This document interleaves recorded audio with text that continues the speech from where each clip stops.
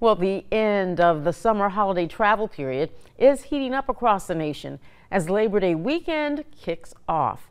An expected record number of travelers are on the roads and in the skies right now. WALB News 10's Lena Allen spoke with travelers happy to see lower prices at the pump for those road trips. Before you put the pedal to the metal for your Labor Day getaway, I've got some good news for you. Experts say you can look forward to lower prices at the pump this holiday weekend. Right now, gas prices in Georgia are trending at $3.16. Gas Buddy is projecting the cheapest national average price for gas on Labor Day since 2021.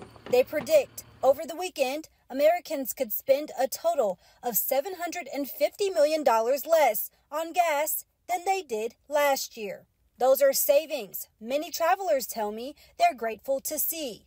With the kids, they spend all the extra money, but it's a good thing. It's easier to travel. For both humans and pets. Are you ready? You ready to go to Florida? AAA says domestic travel over Labor Day weekend is up 9% compared to last year, while the cost to travel domestically is down by 2%. So let me give you the scoop on the best places to get gas here in Albany. According to Gas Buddy, the Fairway store on Slappy Boulevard is the cheapest, sitting at $2.84 a gallon. The next best stop, End Market on Clark Avenue, which has gas priced at $2.88.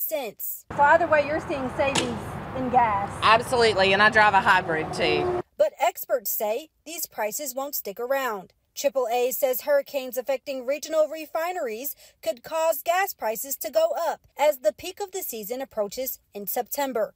Lena Allen, WALB, your hometown news source.